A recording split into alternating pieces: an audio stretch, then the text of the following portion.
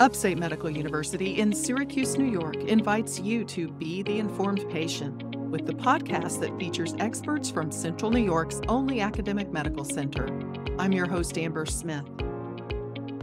Oral cancers account for about 3% of cancers diagnosed each year in the United States.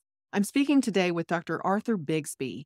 He's a maxillofacial prosthodontist, which is one of the specialists who may be involved in the care of patients with oral cancer or head and neck cancer. He's also a member of the Upstate Dental Clinic faculty. Welcome to the Informed Patient, Dr. Bigsby.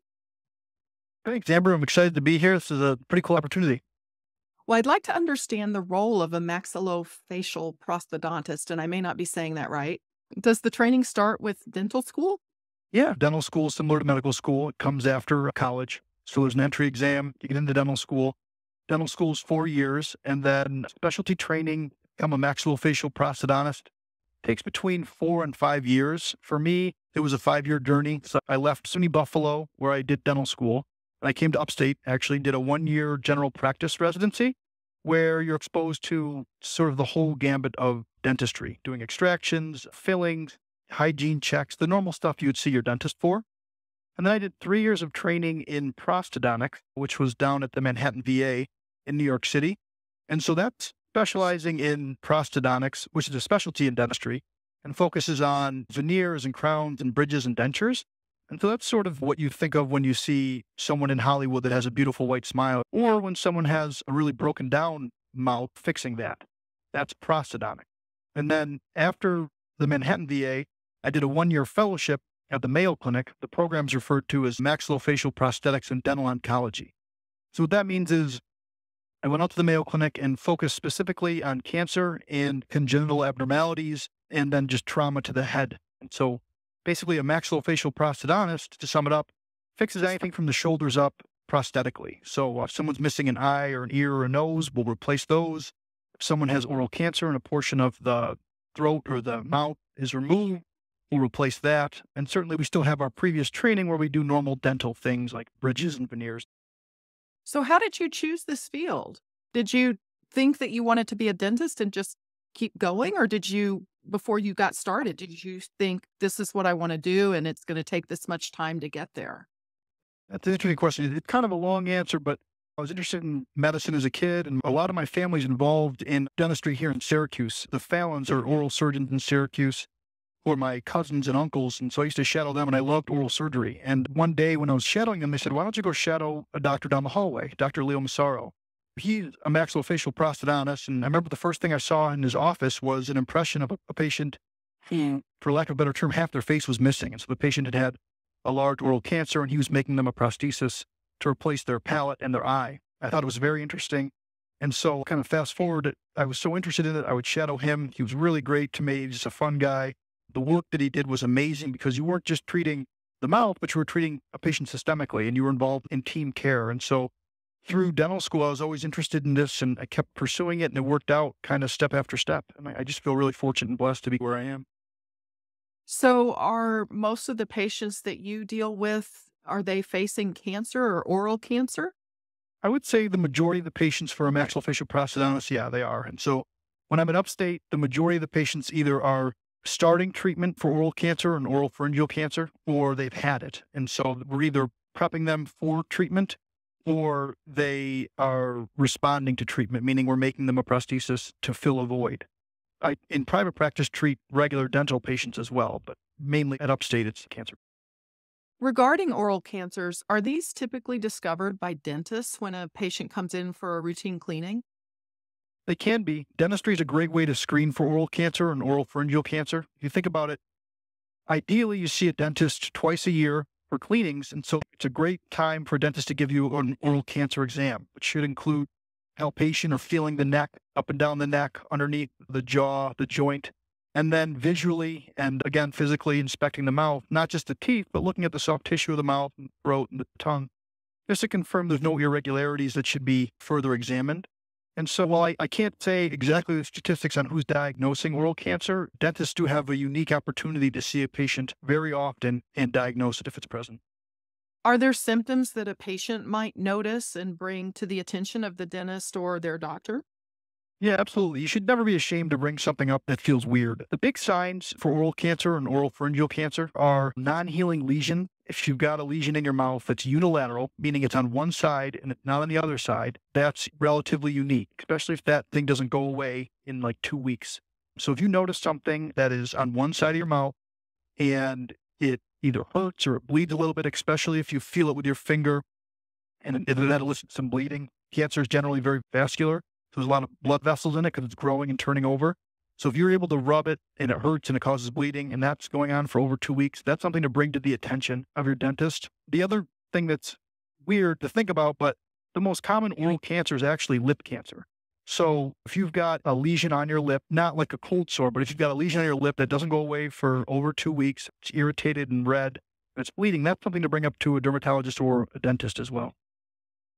So I didn't realize that lip is the most common area. You said that oral cancer could show up on the tongue or on the inside of the mouth or the throat, anywhere, right?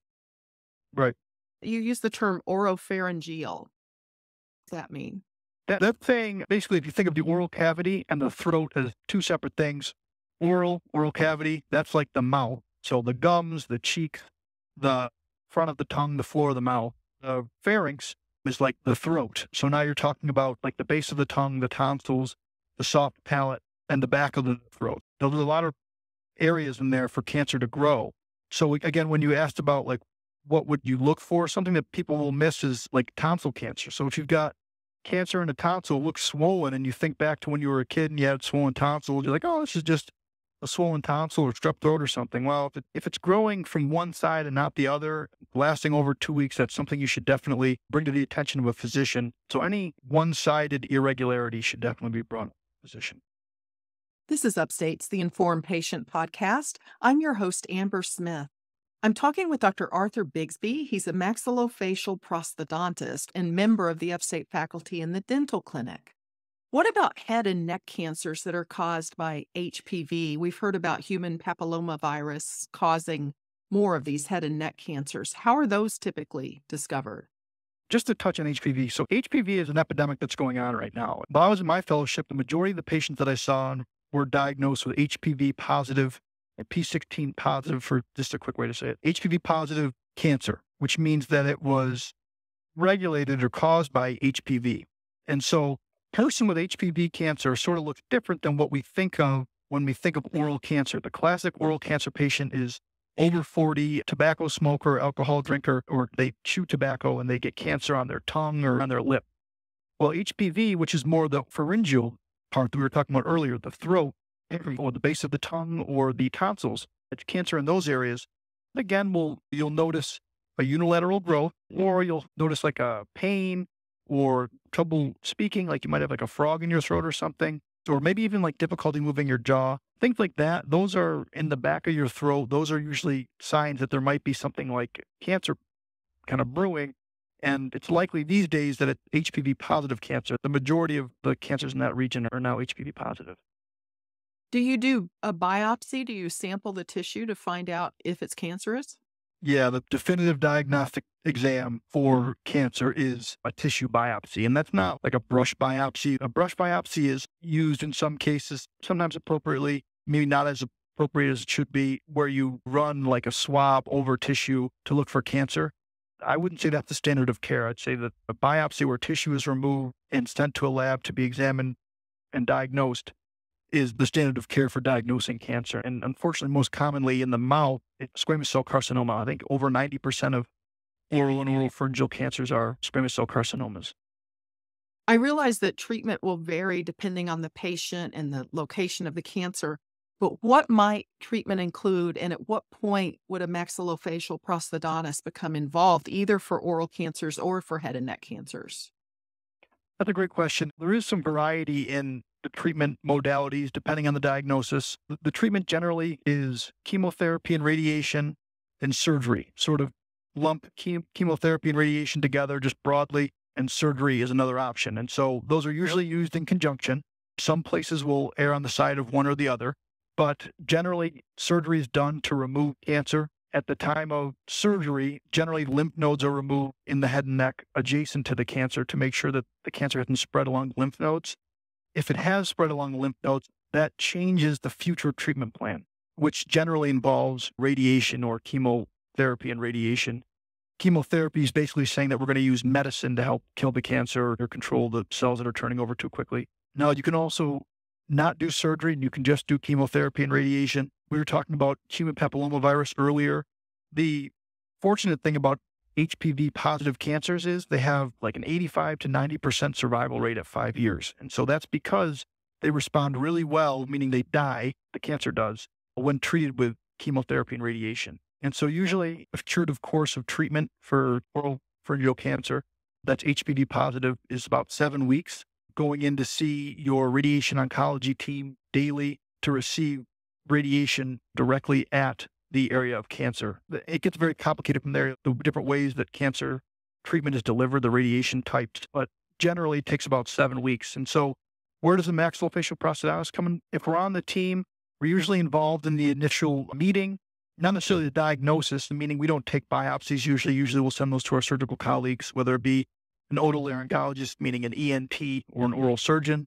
Generally, they'll do a biopsy, confirm the diagnosis, and then we get involved in diagnosing the rest of the mouth. So let's determine what else is wrong in the mouth so we have a plan for restoring the mouth once radiation and chemotherapy is done with. Because our goal really is we want cancer to be gone, but we want you to live your normal life as much as possible. So we want you to fold back into society and not be thinking about being a survivor, just to be a survivor and to feel normal. And so that usually involves extraction of teeth that are infected with periodontal disease or some sort of other large cavity that might need to be extracted in the future. So preventative extractions. That's kind of the simplest form of our integration into the team. Depending on how large the cancer is, we'll also help plan the resection. So if someone has jaw cancer, for example, and a portion or their entire jaw has to be removed, the fibula, so one of the bones in the lower part of the leg, is used to reconstruct the jaw or the maxilla, the top jaw. So generally we'll help plan that. And the reason is we want to plan for where the future teeth should be if our timeline allows us. And again, that goes back to the diagnosis. Is this something that's malignant and has to be operated on immediately, or is this benign and we can take a little bit of time, plan everything perfectly? Does reconstruction happen at the same time the tumor is removed, or are these two different operations where you take the cancer out first and then you come back and work on the reconstruction in a separate surgery? It depends on the diagnosis and how much time you have. So if someone has a benign cancer, meaning something that's not spreading throughout their body, then you can plan, let's call it a perfect surgery, where you could remove the cancerous portion of the jaw, harvest bone from the leg, put it in the jaw, place implants at that time, and let the patient heal. Maybe you don't place implants because of future treatment, like if radiation's involved, maybe you do. It all depends on the diagnosis and treatment plan. That's in a benign scenario. In a malignant scenario, sometimes you don't have that time. So you need to just remove cancer, get the patient cancer-free, and then plan restoration aftercare. It sounds like some of these surgeries can be rather extensive. Yeah, absolutely. Medical insurance does a good job of covering this. You're not using your dental insurance. Dental insurance is more like a coupon where medical insurance covers treatment. And so typically anything that's done the day of surgery will be covered by medical insurance. For example, if someone has teeth removed because they have oral cancer and the teeth are going to cause a problem down the line, teeth are removed at the time of oral cancer surgery, then those teeth will be covered by medical insurance. If they're removed down the line, then typically medical insurance won't cover them. And so it's a lot of paperwork fighting with insurance companies for those reasons. And then prostheses are sort of in the same boat. Well, after surgery, how do you counsel your patients about the recovery period where they may not be able to speak or eat or swallow?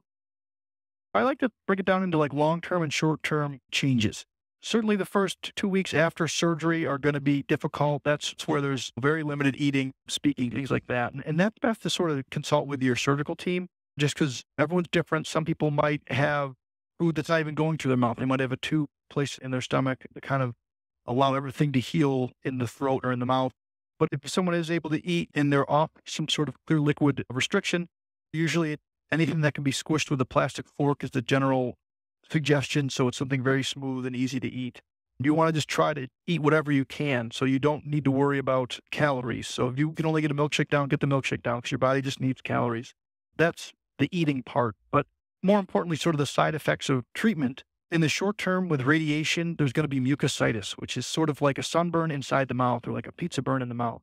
Usually comes on around week 2 or 3 of radiation treatment and lasts for about as long as treatment was. So, for example, if you had 7 weeks of treatment, around week 14 from the start date, you'd be without the mucositis, so those sores would be gone.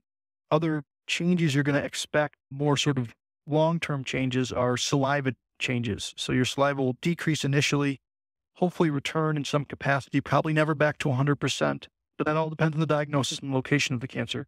With also changing consistency, maybe it'll become more ropey and thick. And so that's something to expect, and those different medicaments we can use to help place the saliva or stimulate more saliva. And then lastly, the muscles are affected. Radiation decreases the elasticity of the muscles. They're less pliable, less like rubber bands. They're more stiff.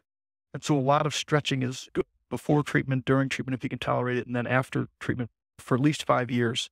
So there's different routines that you can follow that will help maintain your opening.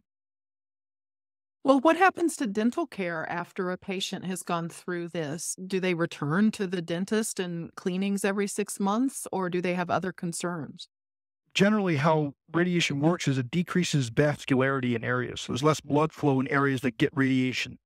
So you have to be careful about your dental care after treatment. So yeah, absolutely, a patient should return to their dentist, see them at least twice a year. Typically, we'll suggest maybe more often to start, so we want to stay on top of the oral hygiene.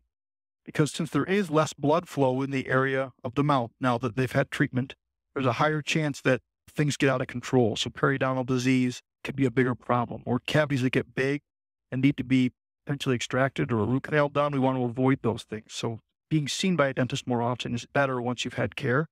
But you can return to normal care, and then the key is you want to avoid surgery. So you want to avoid extractions, implant, and deep scaling, which is like deep cleanings. Just because the body's not going to respond well and you're at risk of what's called osteoradionecrosis, basically the body not healing in an area that surgery occurred in after radiation was delivered to that area. Very interesting. Dr. Bigsby, thank you so much for making time to tell us about your profession. Thank you for having me. I really appreciate it, Amber, and I hope you have a great day. My guest has been Dr. Arthur Bigsby from the Upstate Dental Clinic faculty. He's a maxillofacial prosthodontist. The Informed Patient is a podcast covering health, science, and medicine, brought to you by Upstate Medical University in Syracuse, New York, and produced by Jim Howe. Find our archive of previous episodes at upstate.edu/informed. This is your host, Amber Smith, thanking you for listening.